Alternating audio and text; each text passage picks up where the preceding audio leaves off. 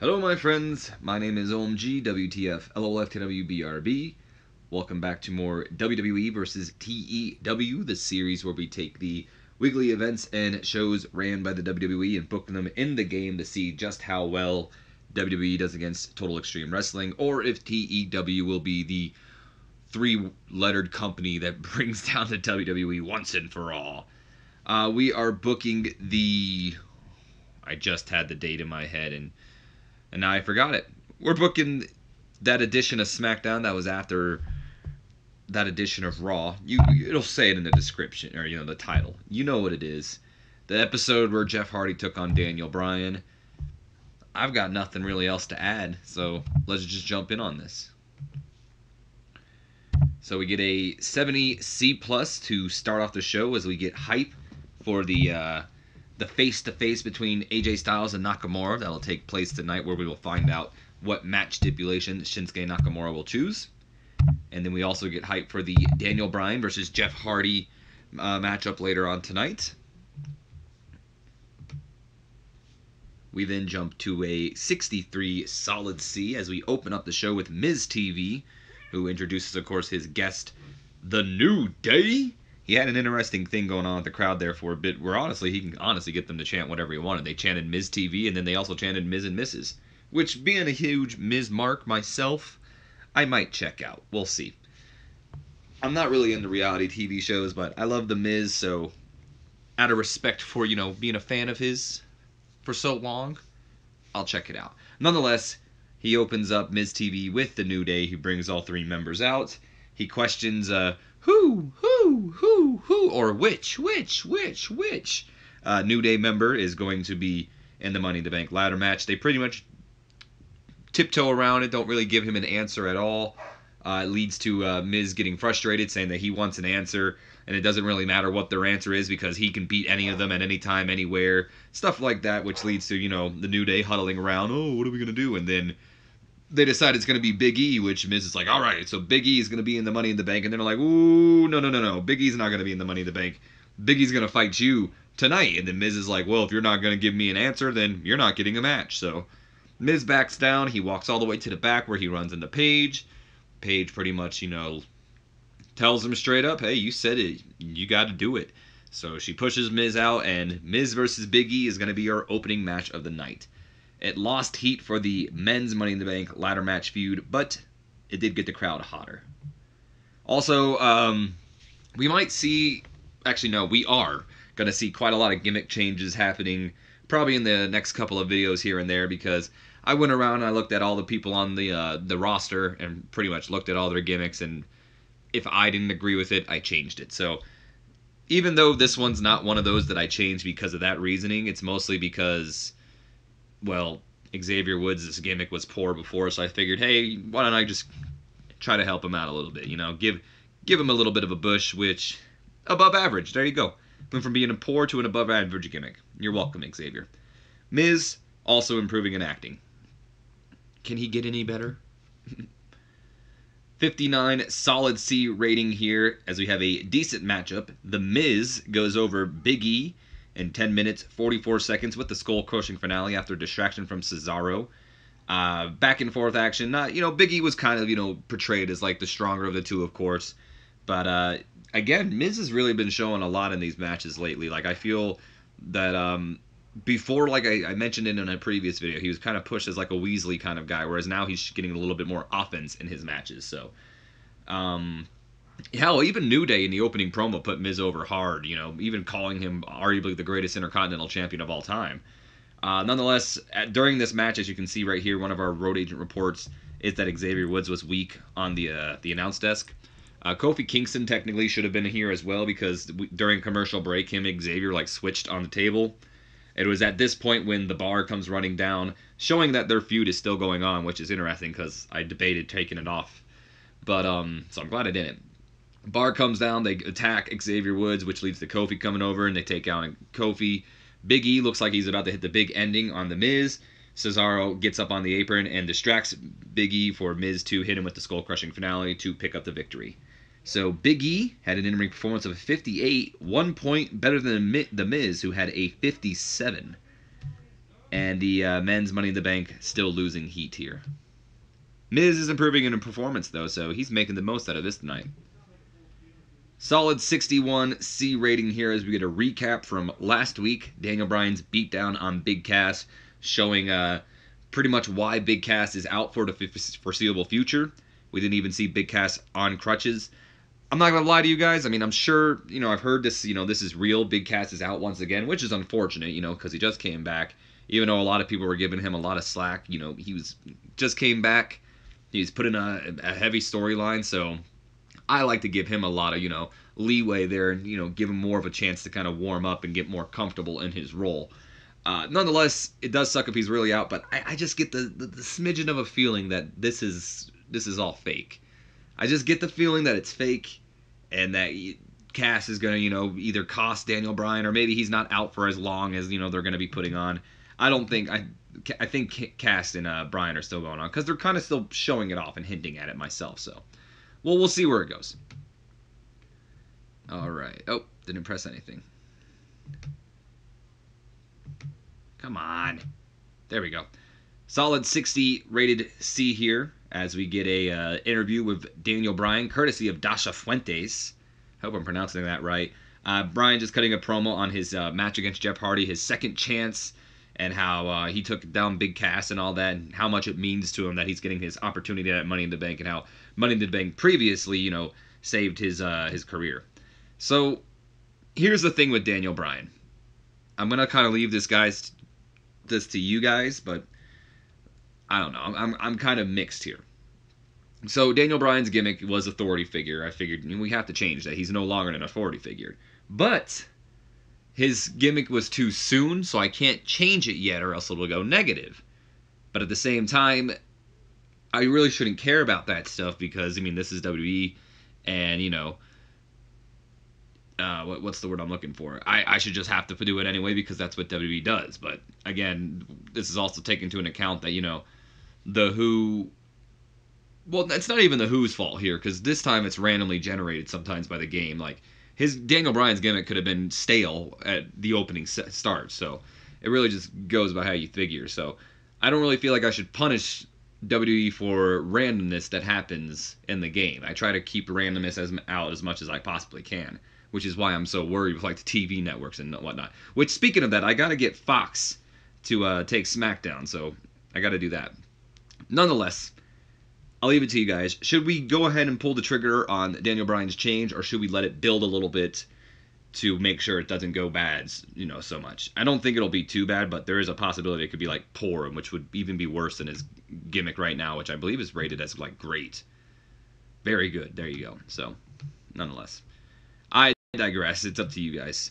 55 C- as we get Lana checking herself out in the mirror as she gets ready for her matchup later on against Billy Kay, which is also hyped. And even though Aiden English wasn't here, I made him a manager because he accompanies Lana to the ring here tonight. But what's interesting here is Lana and Aiden English have excellent chemistry together. Rusev, my man, you better watch yourself, boy. Also, Aiden English still teasing that face turn. Gained some heat to the Money in the Bank feud. Lana rated on sex appeal, though, so don't get too excited, boys. I mean, you can get excited. Don't get excited, that, oh, wow, this actually did good. All right. 36 D-. This is more like it. As Aiden English comes out and he does his rap, which I hate when he raps. I prefer him to just sing. His rap is just, I'm not a fan of Aiden. To me, Aiden really doesn't have the voice, or I guess the tempo to really rap. But nonetheless, he does a little rap or introduction for Lana. He's doing the whole Lana #1 or something like that. And out comes Lana for her match. Yes. Before we can get to the next segment, though, we get our pointless commercial break, courtesy of John Cena. Thank you, Cena. Always a pleasure to work with you. Before we can get to the actual matchup itself as well, we have to get to this other opening segment, like 2 pre-match promos for this one match. And it's stupid short, too. 52 D+ for the Iconics coming out and mocking Lana and Aiden English, singing Lana is a loser to her and just putting themselves all over the place. They actually got some pretty good heat here. Now, it could be annoyance heat or legitimate heat, but they got some good heat here. So the Iconics, in my opinion, are starting to get over here. Billie Kay's gimmick is fine. There's really no point of changing it. I am going to change Peyton Royce to a prima donna, though. So let's see how that does. It got below average. So what was her previous gimmick? Below average. So she's pretty much in the same place. Aiden English, still not turning him, but I do think that they will turn him, because that looks like what the rumors are pointing at for Rusev Day. 33E plus for our Money in the Bank qualifier matchup here. Lana going over Billie Kay in 2 minutes 41 seconds with a slot, or what the hell is a slot spine buster? Sit out spine buster, even though she really got her with the face buster, or X Factor, or Bella Buster, call it what you want. The Lana Buster. After a distraction from Aiden English and Peyton Royce, pretty much this match was a throwaway match. Right when the match begins, Aiden English pulls out a Lana Day sign and parades it around the ring, while Billie Kay and Peyton Royce go over there and mock him. Lana comes out, she takes out Peyton Royce, throws in Billie Kay, hits her with the Bella Buster. 1, 2, 3, Lana's in the Money in the Bank. And she wins her first ever singles match. Look at that. Lana really off her game. Aiden English did some good work ringside. We already knew about Lana and Aiden's chemistry, which that's pretty cool. I don't know how often we'll see it, but it will help Lana if she gets pushed a little more. Cooled the crowd, unfortunately, but whatever. Lana with a 21. Billie Kay showing improvement here with a 39. What is this? Oh, it's probably just Aiden, yeah. No worker improvements, though. 36 D- as we get hype for our #1 contendership match for the SmackDown Tag Team titles, as the Usos will take on the Good Brothers, Anderson and Gallows, later on tonight. And then we get a E24 solid E rating here for the Selena Vega Andrade Cien Almas pre-promo package, whatever you want to call it. As they are just kind of disgusted at what they were presented last week, pretty much wanting competition on SmackDown and are going to take what they want.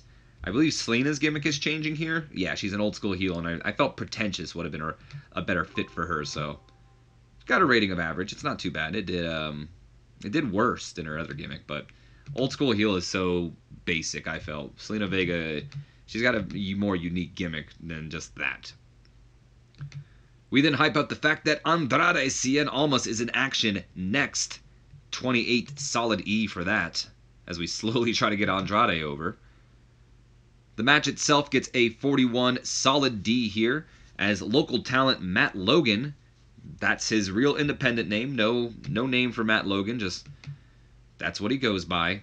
They didn't give me a name on WWE, so there you have it. Matt Logan takes on Andrade Cien Almas. Unfortunately for him, he loses in 1 minute 49 seconds after La Sombra.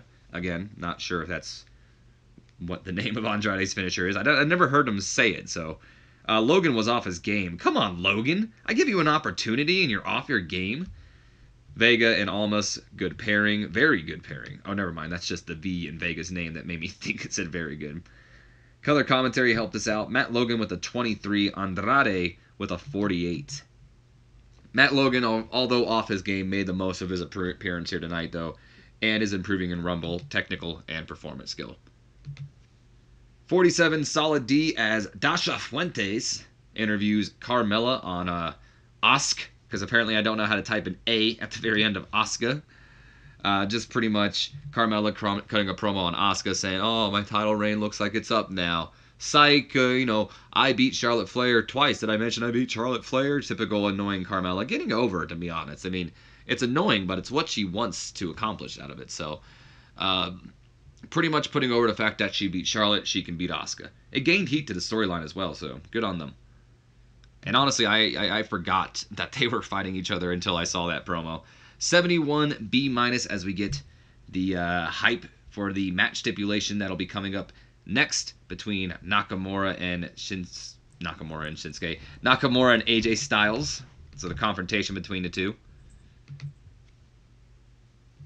Oh, come on. I hate when I don't press this. Solid 62 C for the confrontation, as Renee Young introduces the WWE Champion AJ Styles, then Shinsuke Nakamura. Nakamura plays off that, he doesn't really understand what AJ means when he just tells him, cut to the chase, let's get to the stipulation. He tells him to relax and all that. He plays around with AJ, shows him, the previous week where he beat him. He, just really playing around with AJ until it evolves to him, mocking AJ, saying, I'm gonna hit you with the knee to the face. Shinsuke goes to punch him. AJ ducks. They go out to the ring. They brawl around that, all the way into the crowd.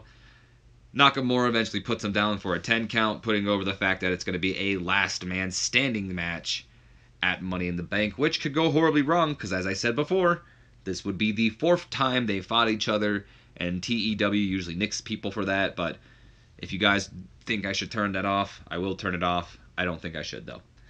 Byron Saxton, come on, you need to step it up. Crowd was hot for this, though. Renee Young looked dreadful. Step it up, Renee. Shinsuke, unfortunately, Shinsuke came across well. That's not unfortunate. That's a good thing. Styles also improving in acting and learning to show more charisma. So, there you go, guys. It did lose heat to the feud, though, which is unfortunate. 48D+ as we hype up Bryan versus Jeff Hardy later on tonight, and that the Usos versus Anderson and Gallows is next. Before we jump into the match, we get a 46 solid D for a pre-match promo where Anderson and Gallows, honestly, if that's really the way Carl Anderson talks, it just doesn't sound natural for him. He's all like, y'all and stuff like that. I don't know, it sounded pretty forced on Anderson's part. But Anderson and Gallows putting over that this is their opportunity, and they don't care if they have to go through the Uso brothers, for the Good Brothers to get a shot at the Bludgeon Brothers or something like that. Usos are pretty much say, this isn't Japan, this isn't Raw, this is Smackdown, and you're in the Uso penitentiary. It leads to a little bit of a mini brawl on the outside before jumping into the match itself. Match itself gets a 52D+ rating here. Decent wrestling, but not much weighing heat. Anderson and Gallows go over the Usos in 7 minutes, 2 seconds after Carl Anderson defeated Jimmy Uso with the Magic Killer. Luke Gallows is getting better at his gimmick. Anderson and Gallows have great chemistry, as do the Usos. Gallows in ring performance was a 46.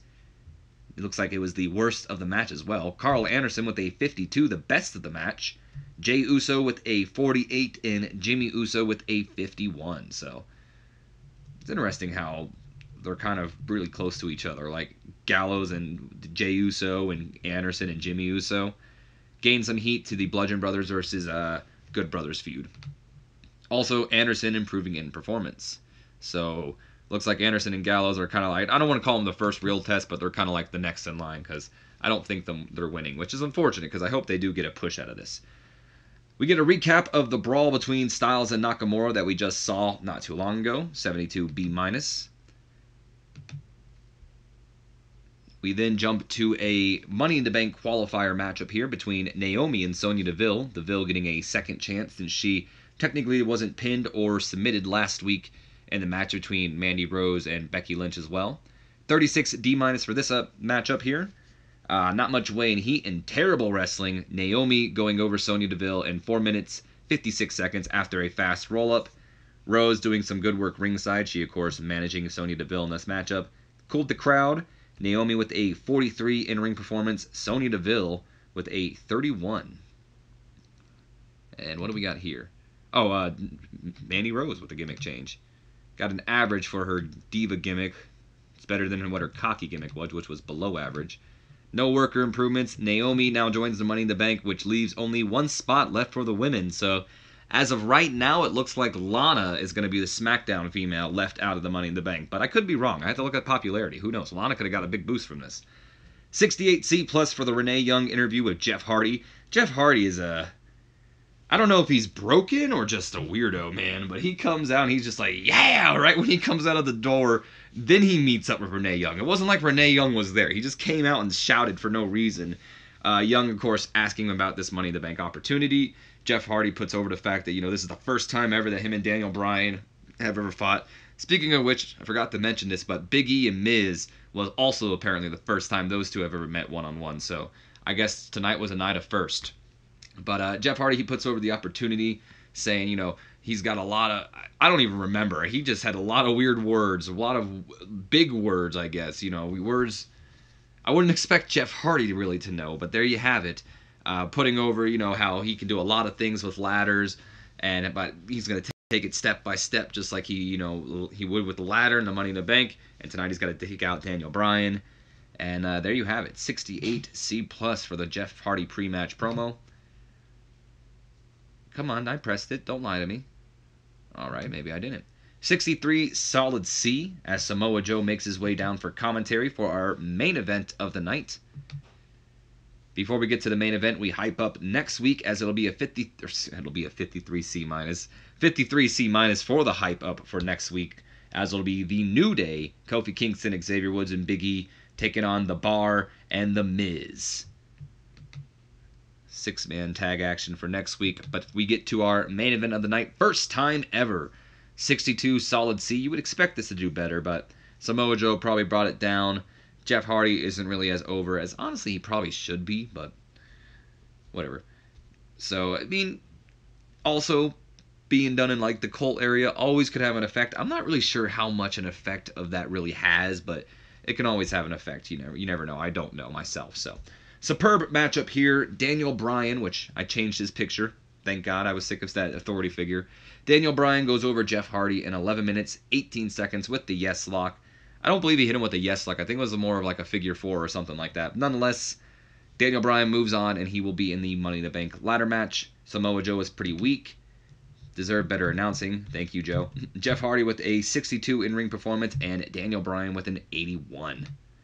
Bryan still improving as well. Improving in Rumble, flying, and performance. Good on you, Bryan. And I believe this is just for Bryan, so. And then we close out the night with Samoa Joe bursting Daniel Bryan's bubble as he gets on the mic and tells him, I don't know why you're celebrating, because next week you got me.